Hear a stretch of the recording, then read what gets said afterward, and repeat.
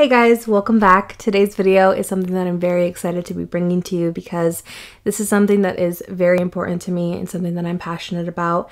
And I know that it might not be the most fun conversation to have, but I felt like I needed to come here and sit down on camera, have a candid conversation with you guys about what's going on with our current climate crisis. Because if you haven't been keeping up with like the recent reports that have been coming out and all the things that have been said, all the statistics, it's a lot and it's not looking very good for us at the moment. And I've been thinking a lot about this.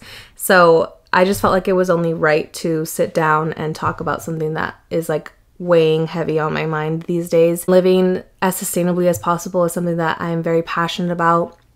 I'm not perfect at it, and by no means do I live a perfect zero waste lifestyle like at all, but I try to be very conscious about what I do, what I consume, the products that I buy, and I feel like from here on out every single decision that we make impacts our future and our planet in big ways. So I wanted to sit down and film this because one, I feel like it's super important and everybody should be talking about this, and number two, I feel like there are so many ways that we could all be doing our part, and I feel like I'm not doing enough sometimes, so maybe you guys feel the same way, and I want to share a couple of ways that I've been doing my part to fight climate change, and maybe you guys could do the same, you know? But before we get into the specifics, I really quickly want to give a shout out to Public Goods for sending over some products for me to try. You guys know that I only partner with brands that I truly love and share the same values with, so I was so excited when Public Goods reached out to me and wanted to send me some goodies. Public Goods is a membership-based, direct-to-consumer company with a simple belief that safe, healthy, and sustainable products should be accessible to all. Their mission is to become the most trusted source for better household essentials that are good for people and the planet. Their products are made with clean ingredients and don't contain any harmful chemicals.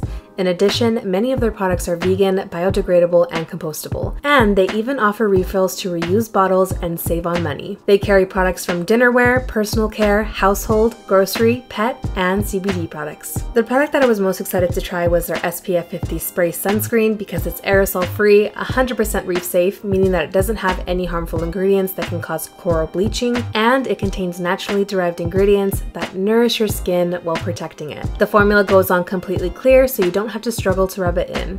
And as someone who loves to wear sunscreen on a daily basis, this has been a game changer. I put this on before or after my makeup, and it leaves my skin looking so dewy and fresh. The next product I ordered was a set of their bamboo toothbrushes.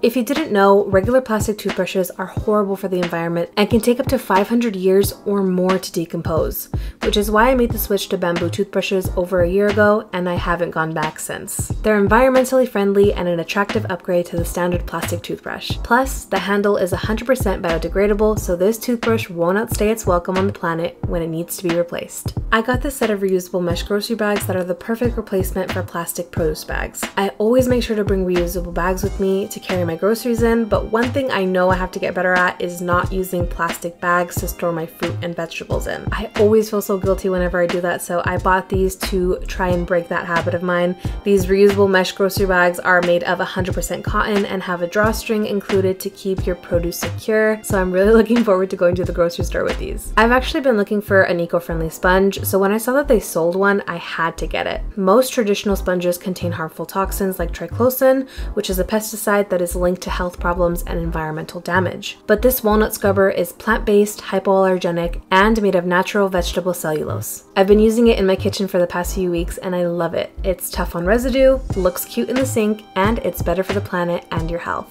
What more could you ask for? I love trying out new coffee, so I bought a bag of their medium roast coffee grounds. These grounds have been organically grown and fairly traded, with hints of cocoa, berries, and spices. To be honest, I'm not the best judge of this because I'm very picky when it comes to my coffee. I tend to like espresso drinks over iced coffee, so I wasn't too blown away with this, but my boyfriend does drink iced coffee often, and he said that he likes it. So it does make me feel good that he can have high quality, natural, and healthy ingredients in his morning coffee. Having a Public Goods membership is an opportunity to give back to the planet and communities in need. They partner with Eden Reforestation Products to support their combined mission of reducing extreme poverty and restoring healthy forests. For every new Public Goods member, a tree is planted. To date, they have sponsored over 200,000 trees and counting. In partnership with UPS and external investors, UPS is currently offsetting 100% of Public Goods shipping. They also partnered with Feeding America this past year during the pandemic to provide meals to millions in in need and have sponsored over 25,000 meals to date. They donate all of their near expired or expired inventory to St. Mary's Food Bank and Community Food Bank, which are organizations that donate food to those in need across the United States. If you'd like to try out Public Goods, I have a code for 15% off plus a free membership trial. I'll have all the information down below and a link that you can click to get you started. Once again, thank you so much to Public Goods for partnering with me on this video. Now back to the video.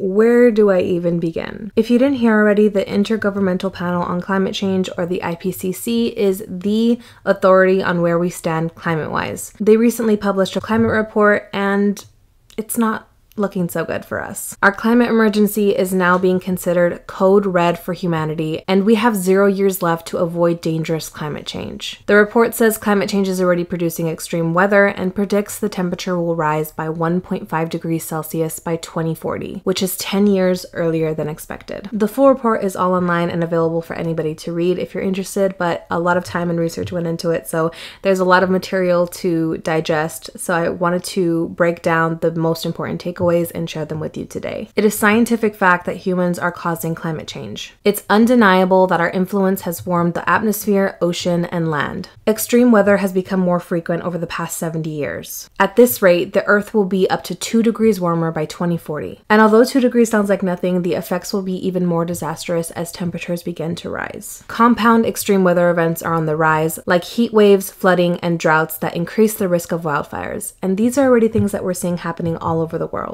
Every region on Earth is already affected in one way or another. CO2 levels are at their highest in 2 million years. Strong and rapid cuts to methane are needed. Human-caused methane emissions primarily come from agriculture, livestock rearing, and production of fossil fuels. Climate change is melting permafrost soils that have been frozen for thousands of years, and as the soils melt, they're releasing ancient viruses and bacteria that, having lain dormant, are springing back to life. That means melting ice could potentially open a Pandora's box of diseases that we aren't prepared for. Changes to ice, oceans, and sea levels are irreversible for centuries. But number 10, and the most important takeaway in my opinion, is that we aren't doomed just yet. Every bit of action from here on out matters. Scientists always approach climate change with very specific numbers and scientific data. I think a lot of people don't take it serious because they don't understand what those numbers and predictions mean and what the future could possibly look like. So here's what 2050 could possibly look like if we continue heading in the direction that we are and keep ignoring the climate crisis. These facts and educated predictions are an adaptation from the book The Future We Choose. You walk outside.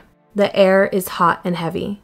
Your eyes often water. Your cough never seems to disappear. Instead of checking your phone for weather, you check for air quality levels. The air pollution and intensified surface ozone levels can make it dangerous to go outside. Arctic sea ice is gone. Forests are burnt to the ground. Most wildlife is a distant memory.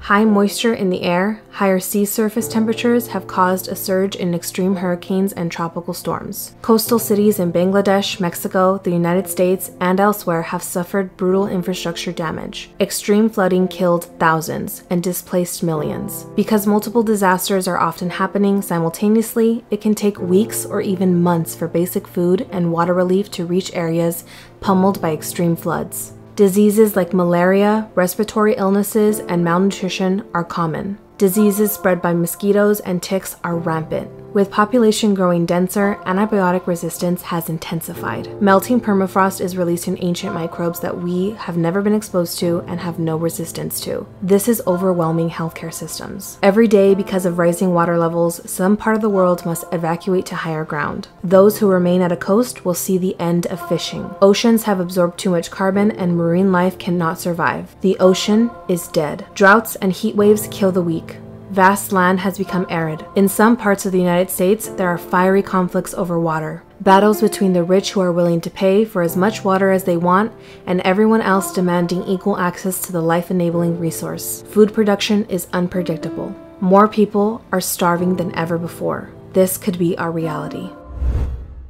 While this report and future predictions can seem daunting and leave you feeling like there's no hope left for humanity, we can't give up just yet. Climate change is a global issue that can and will affect life as we know it. Because of that, a lot of people, myself included, get very overwhelmed when thinking about it. But the report is clear that if we can cut emissions in half by 2030 and reach net zero by the next century, we'll avoid complete climate catastrophe. While we really need to continue putting pressure on industries that are responsible for the majority of climate change, we can't just sit around and hope and wait for change. We have to act now. If the world is up in flames by next week, do you really think that billionaires and the elite of this world are going to stick around and help us get out of this mess? No, they're going to be piecing out up in space. Jeff Bezos, Bill Gates, all of them hoes are going to be up in space laughing at us, okay? And we're going to have to be the ones who figure it out. But guess what? It'll be too late by then. There is no planet B, people. So here are a few things that we as a society and as individuals can do today. Number 1, continue educating ourselves and others on climate change. Number 2, join an activist group or online community in your area. If you can, show up in protests, sign petitions, use your voice. Apparently there's going to be a global climate change strike on September 24th.